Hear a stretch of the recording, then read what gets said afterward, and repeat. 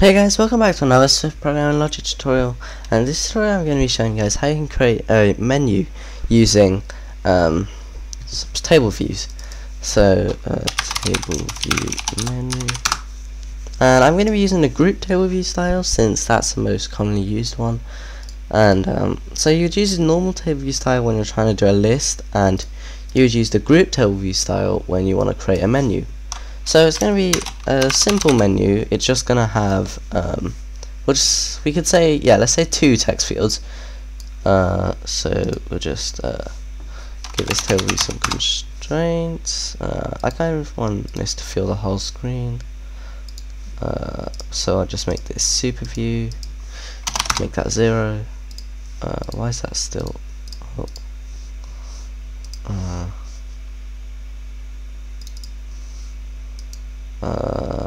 Okay, that's probably just a glitch, and then I'll change this to super view as well. Okay, and now I'll just create a quick outlet for this. Table view. Alright, so the way we get it to be a group table view is what we do is we just go to style, change to group, and inset group is usually just for iPads with large screens, since it's just curved edges. I can show you guys once we create our menu. So what I'm going to do is I'm going to add 2 prototype cells, and I'm also going to create 2 new files over here. And I don't want a Swift file, I want a touch class, and it's going to be UI table view cell. Okay, and now we're going to have 2 cells, so it's going to be, we'll have name and we'll have password. So this one can be name cell, and we'll join that and create a new file. This can be, we'll have it password cell. And both of these are UI table view cells, so they have the initialization code, and then I don't actually know what this is, but I know that you have to use it for when you're actually working in the cell, so I don't think I'm going to be using that for today. Both of these cells will have a text field, and if you use tags you can just make it so you only need 1, but just for simplicity I'm going to be adding 2. So this text field won't have a border, and I'm just going to make this table view cell a bit bigger because it's getting really small. 44. Let's add another text field to this one and give it some constraints. I want it to have a width and 44. Alright, so now what I can do is I can start creating this. So before we do that, I need to link up the cells. So what I'll have is this table view cell, the top one, this will be the name cell, and this one will be the password cell. So now I can link up my text field, and I don't want that there, I want to go to the name cell. I can link up this text field, I'll name it name text field just so it's even easier to see. So name text field, password cell, go to the password cell, and we'll just drag that along. Password text field. Alright, so now we have our 2 cells. They both have name and password text field. So now I can start configuring this table view. So the first thing we want to do is give it the data source and delegate. Tableview.delegate equals self. Tableview.data source equals self. Create the extension. View controller. UI table view. Delegate. UI table view data source. Now we can just wait for the protocol subs. And I'm also going to add a new protocol sub. We're going to have number of sections, and we're going to have 2 sections. And now I can do number of rows in section, and usually you would use an if statement, but since we're going to have 1 row in each one, we can just do return 1. And now I can do, instead of using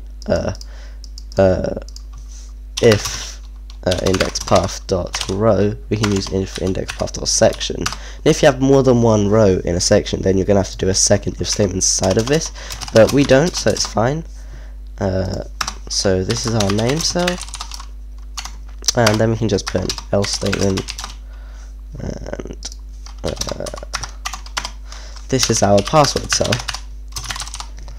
Alright, so now what we can do is we can just return these. So we're going to create a cell equals tableview.dequeue reusable cell with identifier. Oh, we forgot to create identifiers for the cells. How could I forget that?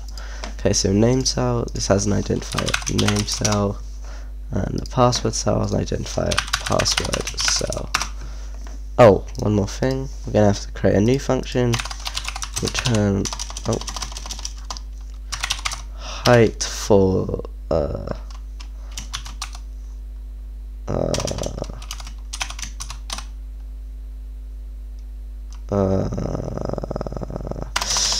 I forgot what this was called. Oh no, that's not how it was.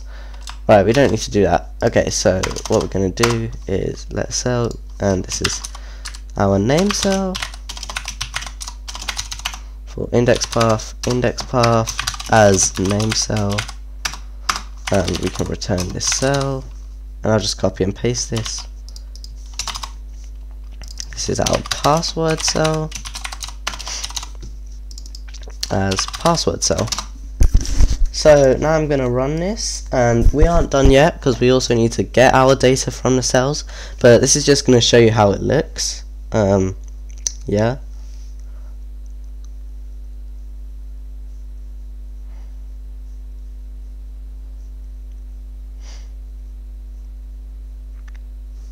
Alright, so why are these so short?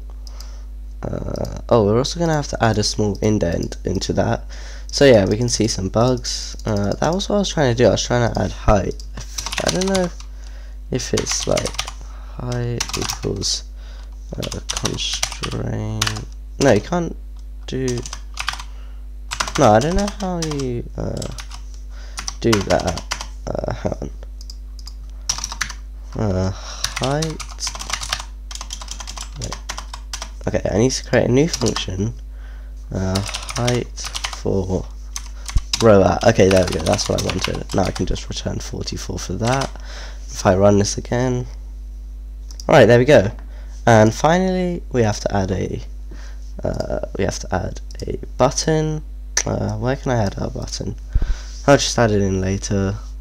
So our trailing, we want both of these to be 20. Edit 20, and now we want this 20, 20. And I'm also going to change this table views thing. I'm going to make this we'll make this 300 from the bottom, so I can have a button. Actually, we don't even need a button. I can just put a button on top of it.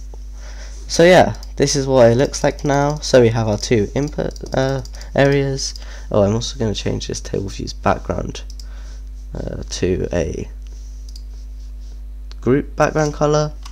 And yeah, so oh, one more thing. We have forgot to add the section names. Func name title for header and section. If section equals 0, return name. We could also do this placeholders, but it's just, I like doing it like this. We can return password. Right, and that's our UI done. Now what we can do is we can actually add a button which will retrieve the data from these, and then we can just print it over here. So what I'll do is create a button, and oh, I don't want this to be a cell. Okay, so I did need to actually change a few of these constraints. So just make this 300 and then put the button underneath it.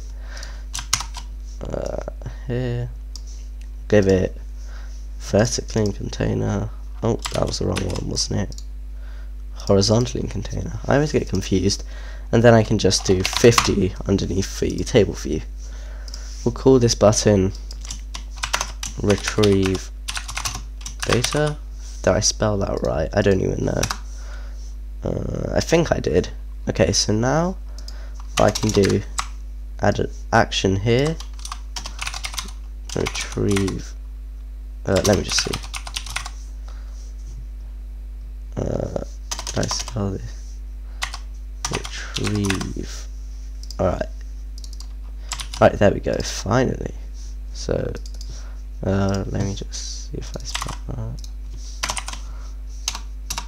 Okay, add an action here, retrieve, button, click. Now I can actually start getting the table cells and then just getting the data.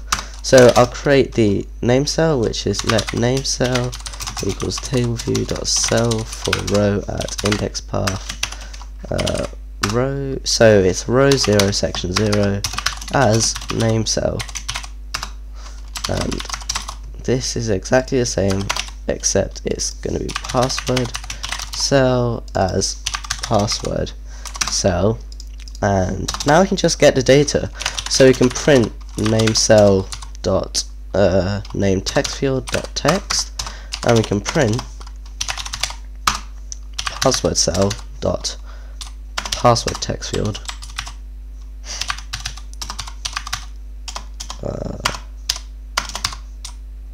Oh my god.